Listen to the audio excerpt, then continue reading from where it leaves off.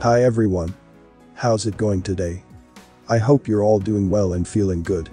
It's always a pleasure to have you with me on my channel. As usual, I will discuss some topics that you might like. I understand that the quality of this video might not be the best, but I hope that the content is still understandable and informative. If you're interested in learning more, I also have a Telegram channel where I share various information that I can't post here.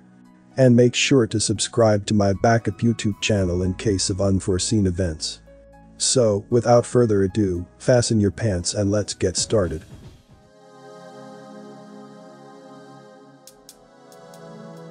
If I disappear, make sure this gets out. That's what Mark Miller, a young student at Yale, told his closest friends. He knew what he was sitting on had revolutionary potential, and that powerful people had disappeared others for much less. Miller was steadfast. He wanted to get this information out, even if it was over his dead body. In 1977, a group of brilliant researchers at MIT made an astonishing discovery: public key cryptography. It was a mathematical system for encrypting information so that only the intended recipient could read it. It would otherwise take millions of years for the world's most powerful supercomputers to crack.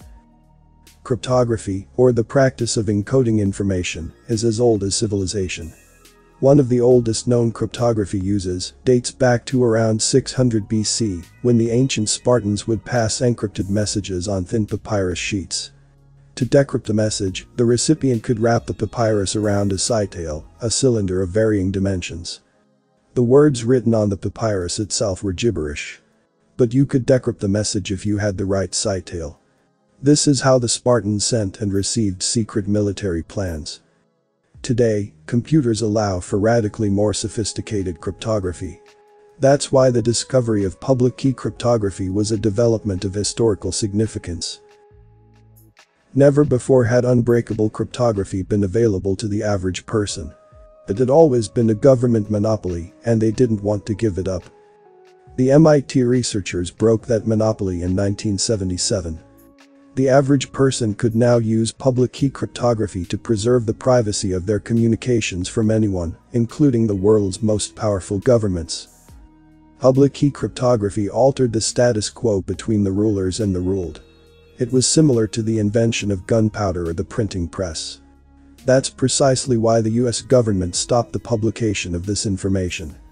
They threatened the MIT researchers with federal prison if they proceeded, under the pretext that the US government considered cryptography a military munition. Those who distributed it would be treated no differently than arms traffickers.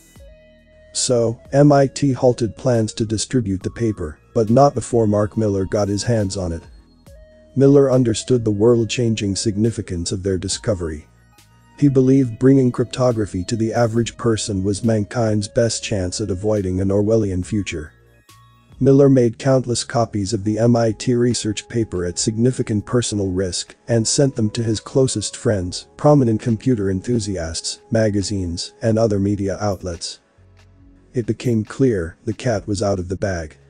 The information was already widely available, and there was no point in prohibiting its publication. Eventually, the US federal government backed off and allowed the paper to be published. It was the spark that would lead to the end of the government's monopoly over cryptography and have profound consequences that nobody could have foreseen. The release of public key cryptography also laid the philosophical and technological foundation for Bitcoin, which would come more than 30 years later. But in the meantime, the conflict between cryptography enthusiasts and the government, the crypto wars, was just beginning. Before I continue the video, please give a like if you learned something. Also, don't forget to subscribe and click the notification bell so you won't miss any update. Finally, watch until the end to avoid any misunderstanding. Thank you.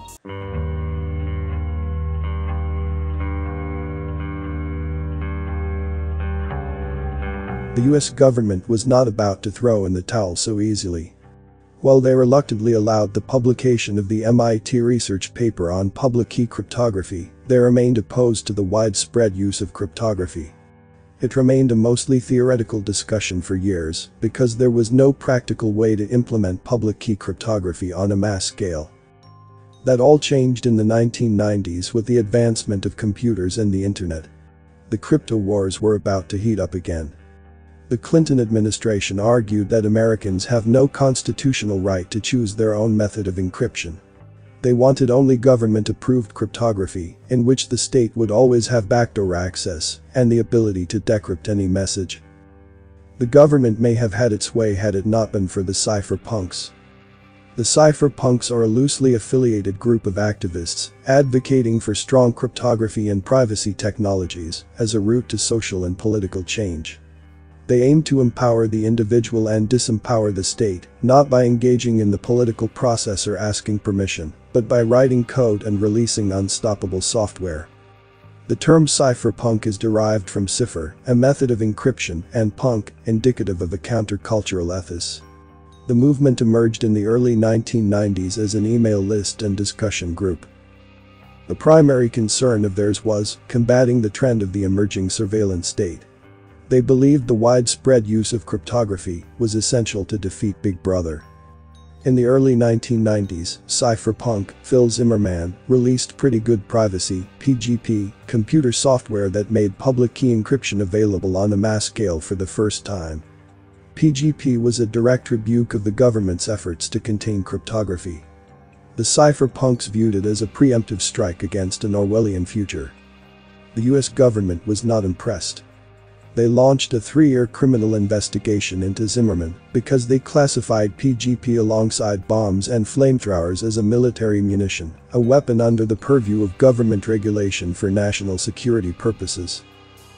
The US government sought to charge Zimmermann with violating the Arms Export Control Act, which calls for a penalty of up to 20 years in prison and a $1 million fine. The US government hoped to make an example of Zimmermann and scare away anyone else from doing the same to prevent cryptography technology from spreading. But Zimmermann and his cypherpunk allies didn't back down, even with the prospect of bankruptcy and decades in prison. They understood what was at stake and launched a decisive counterattack. They printed the PGP code into a book and had it published at a university, knowing that if the government tried to prohibit it, they would likely lose in court. They even printed the PGP code on a t-shirt to ridicule the government's position. Eventually, the US government realized it was fighting a losing battle and dropped its criminal investigation of Zimmermann without charging him. Around the same time, in the Bernstein versus the US Department of State case, US federal courts ruled that computer code is equivalent to speech protected by the First Amendment of the US Constitution. It set an important precedent and delivered a crucial victory to the cypherpunks in the crypto wars. The US government tried to stop the average person from accessing cryptography and failed. The cypherpunks' victory in the crypto wars opened the door to many new disruptive technologies, including Bitcoin. WikiLeaks founder Julian Assange is a cypherpunk, as are the people behind the Electronic Frontier Foundation, a digital rights advocacy group. The cypherpunks were connected with the development of Tor, which stands for the Onion Router.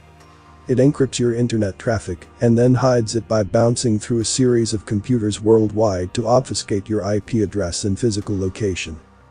Cypherpunks were also behind BitTorrent, a decentralized peer-to-peer file sharing network that is impossible to shut down, unlike centralized services like Napster.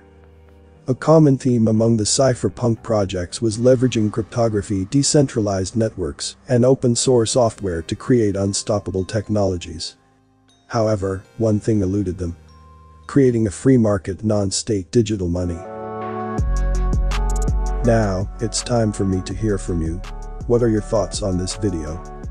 If you found it interesting or informative, please consider giving it a thumbs up and sharing it with your friends and family. Remember, the more people know about these important topics, the better. Before we wrap up, I want to extend a huge thank you to all the individuals who dedicated their time and energy to research and gather the information presented in this video. Their efforts are truly commendable and have helped shed light on important topics that affect us all.